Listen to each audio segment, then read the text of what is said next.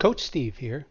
Today's video we're going to show you how to link your watch list to your charts so that you can scroll through your different symbols and not have to keep typing in the different symbol names. So for example, instead of clicking up here and typing in SPY, I could link this chart by clicking up here and clicking red and then coming down to my watch list, and here's the little link symbol over here, and click on this and click this one and let that one be red as well. And now if I just click on Amazon, I can see that the chart changes to Amazon. If I move down to the next one, BABA, Delta Airlines, Facebook, and it gives you a way to quickly go through your symbols and just take a quick look at the chart pattern and see if it meets what you're looking for.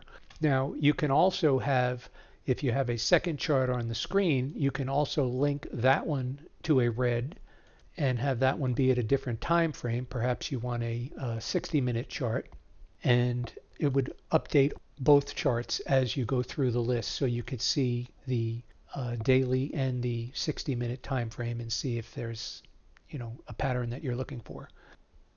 It's also possible to link one watch list to one chart and one watch list to another chart. So if I leave the red link on this watch list and leave it red on this side, what if I was to change this one to a yellow and then come over to this watch list here and change that to a yellow? So now I can scroll through this list, and let's say they were both on daily and I just wanted to compare a stock symbol to maybe a futures chart here, and I can scroll through this list, and this list will be changed as I go down this series of symbols. And if I come down here, I have my second chart is linked to this. So you can do, you have a lot of versatility here, and with the charting function, if you come up over into this top right corner area, if I click down on this area, I can create any number of charts on my screen, and then I can have it to where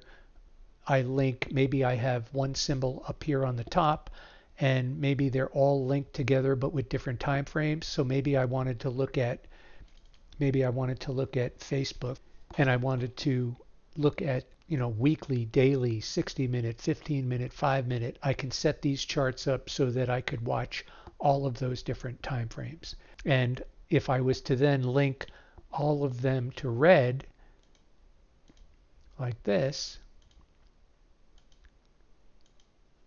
then when I change the symbol down here, it would change all of them. So you could set up your workspace so that you could be watching 4 different symbols and watching a multitude of time frames on all of them, or you can set it up where you have a different symbol on each one. So there's a lot of versatility in this program, and there's a lot of features that we barely even scratch the surface on what's possible with the Thinkorswim platform.